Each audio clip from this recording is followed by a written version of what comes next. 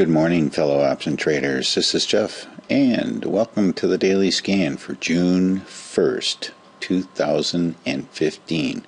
Well, today is Monday, and I know that many of you probably heard about the GDP numbers for last Friday. It was not pretty. It wasn't expected to be pretty, and it wasn't.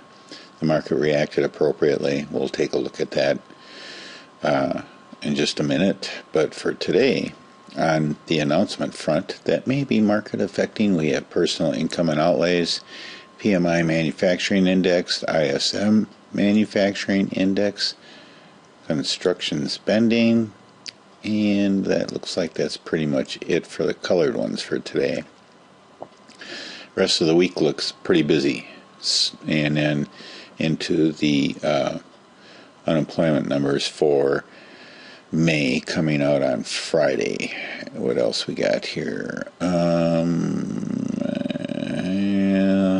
Okay, just the usual stuff. I don't see any Fed meeting minutes or anything like that coming out this week. So, although these are said to be market affecting, they're just another cog in the wheel of pointing the market in whatever direction it feels like it wants to go based on its confidence.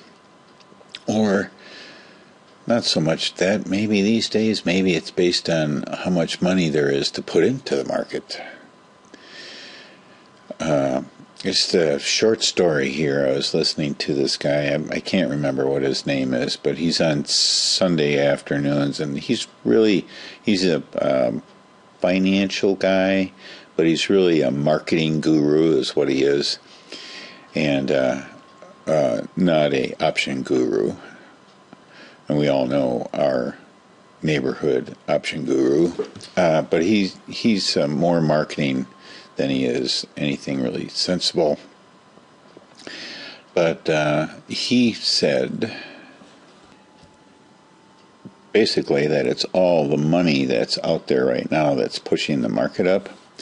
But one thing that he noted is that in 2008, a lot of people pulled their money out of the market and they want cash. That's what he said. I don't know if that's true or not. And of course, since 2008, the market's done nothing but move up. So that if you pulled your cash out in 2008, or pulled your money out of the market in 2008 and went cash, that was probably a pretty big mistake. Okay, I got one other thing I want to talk about, provided I remember to talk about it. So I don't want to talk about it yet. Okay, let's take a look across the ponds in Asia. Mostly bullish. And in Europe, mostly bearish. So I wonder what's going to happen here. Well, let's take a look. We haven't decided yet. We're just kind of like blah, blah, blah. Gold, 1186. Quite a bit short of our magical 1200 number. We like to see it up around 1200 or maybe a little bit better. But we'll wait. Oil, wait a minute. We got, where is it down here? Here it is.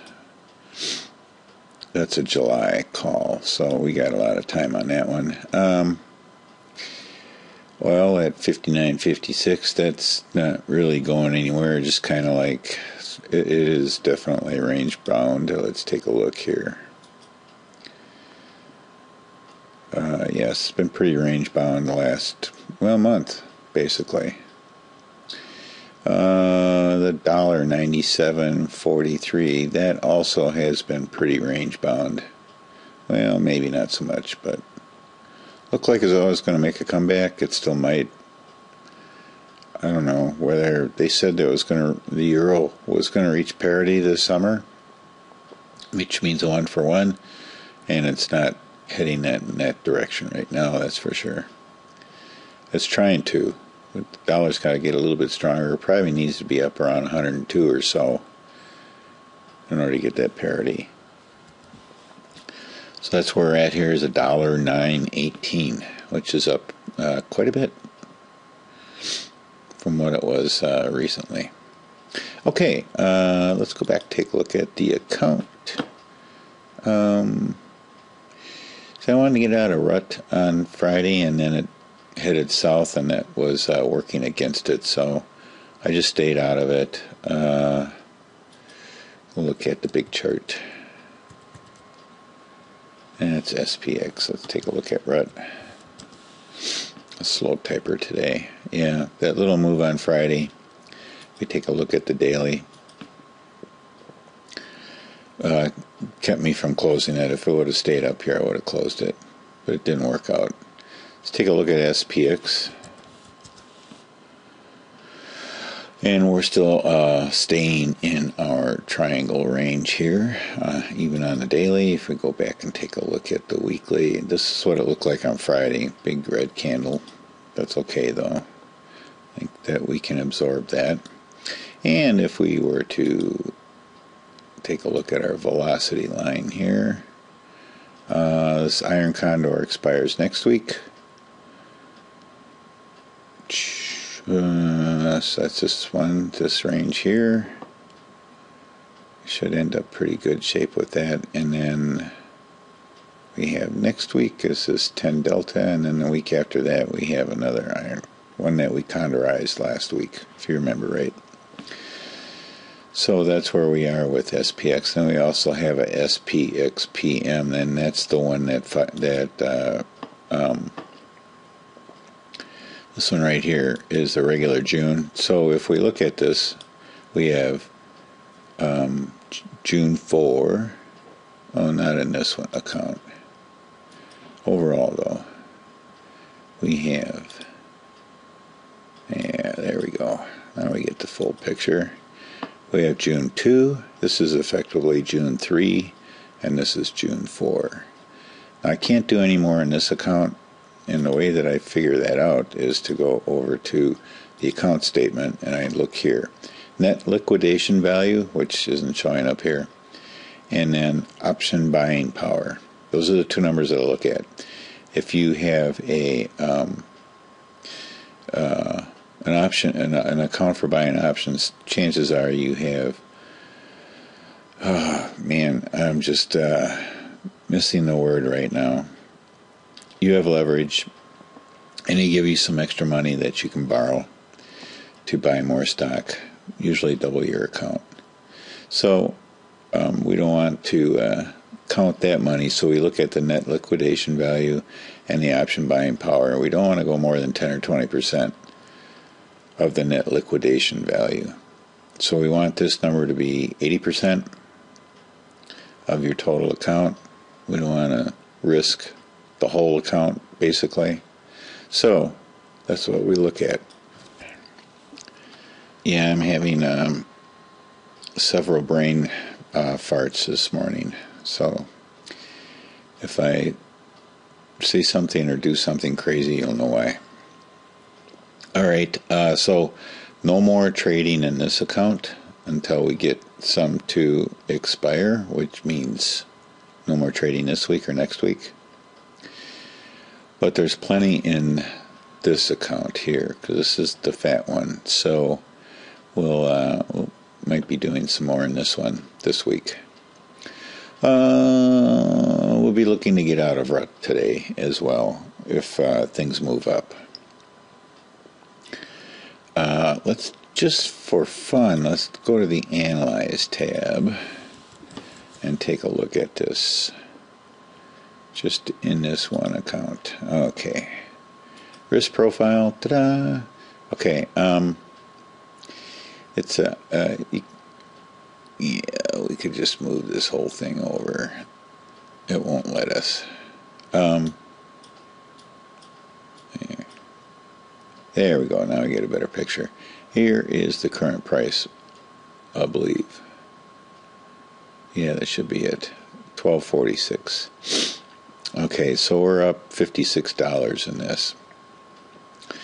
I have a target of more than that. So we're at 140. I'm just looking to get like 70 or 80% out of this. So I am going to make a target. So hang on, I'm going to do this calculation here. Okay, so here's the way that I did it. Oops, over here. Let me get this back. I get a little wacko sometimes in the morning. Alright, get the right. There we go. Alright, now here's the trade right here. I collected 47 cents. If I can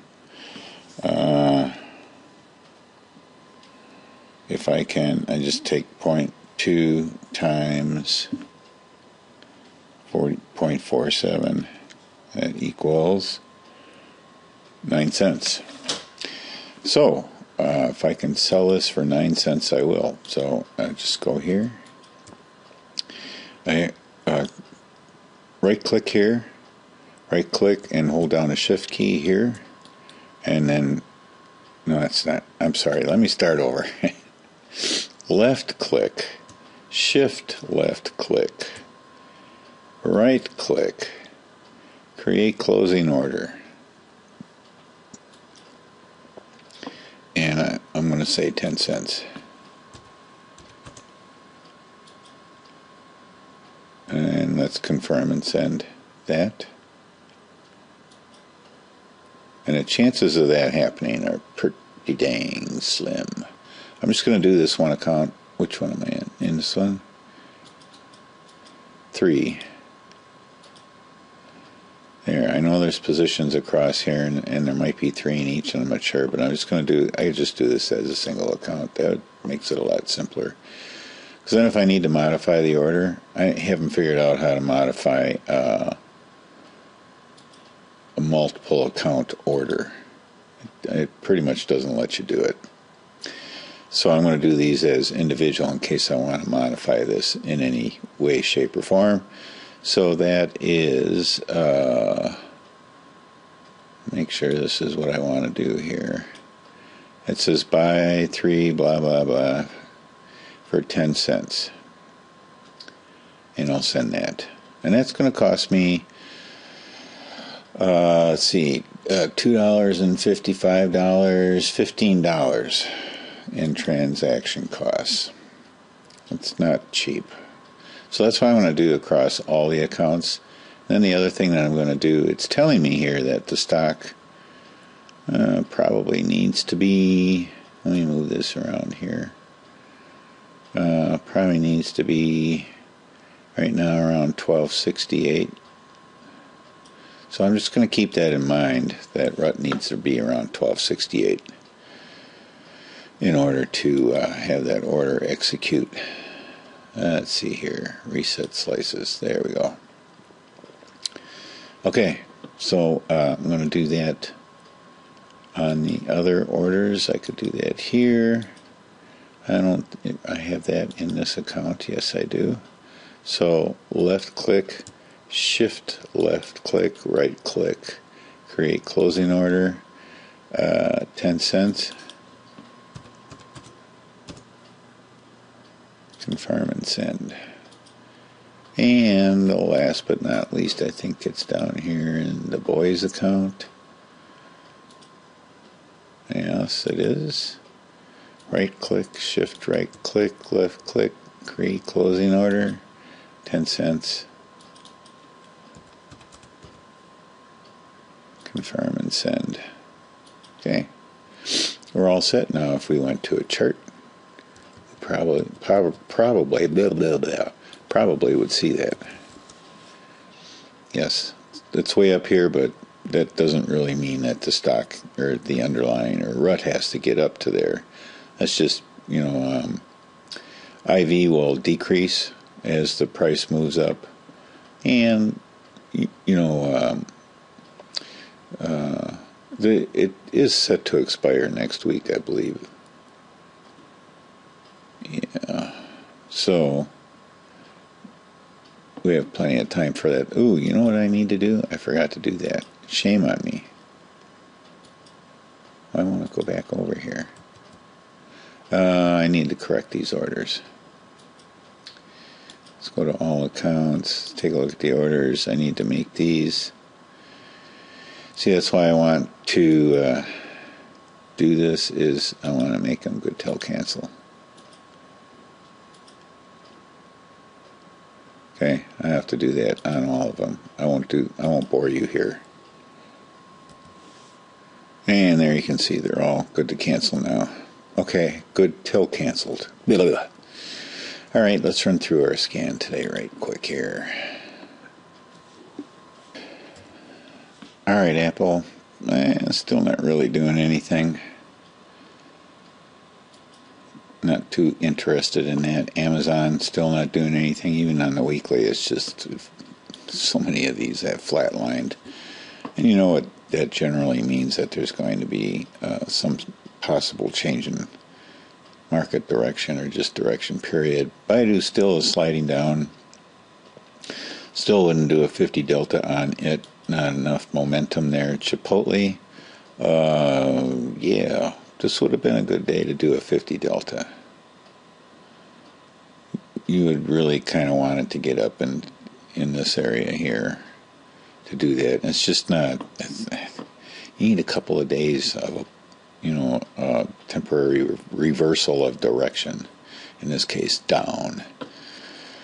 You didn't really get it here because you needed this couple days and then couple days and then or a couple days up, or heading up, a couple days back and up, back, and more of a sawtooth pattern rather than, I don't know, this looks like a mudslinging contest or something. I don't know what this is here. I have no idea.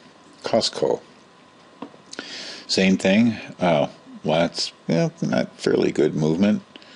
A buck or two a day for the most part, but just nothing there. It's just nothing there. Here's the Dow.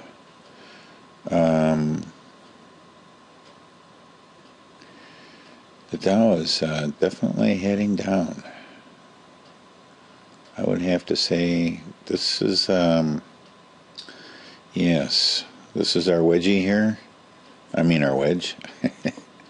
It did pop above, didn't hold, came back down, and now it's testing the trend on the bottom here, the support level. So, geez, that makes me a little bit nervous. Gold is not doing anything. Google's not doing anything. LinkedIn, totally flatlined. NDX still heading up pretty much, which is kind of a surprise, I guess. It supports SPX because there's some big hitters there that are drifting upwards. And here's one of them, Netflix. I'm not sure if they're in the S&P 500. I would imagine they probably are. But they had their nice move up from earnings here. I think it was earnings. Although I don't see it here. I don't know what this was. Oh, there was earnings back there. Big jump. I think this was the China thing. And they're struggling to take off like a rocket as well. Priceline is definitely rolled over, and it has a very long way to go. Look at this, 1180. If it's down here, it's 180 away from this low back in, when was that? February.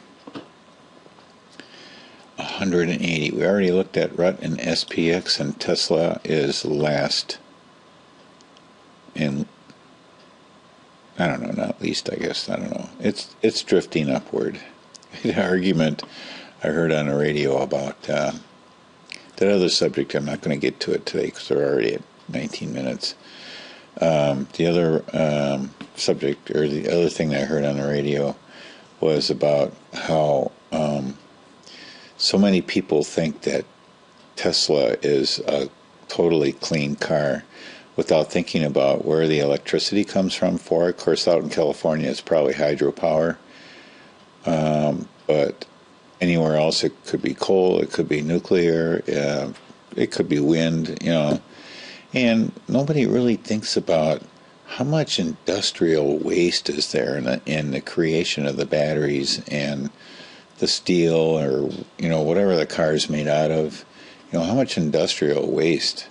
So there is no such thing as clean transportation, because in order to get there, you leave a trail of crap. And that's just the way that it is. That's the way nature operates.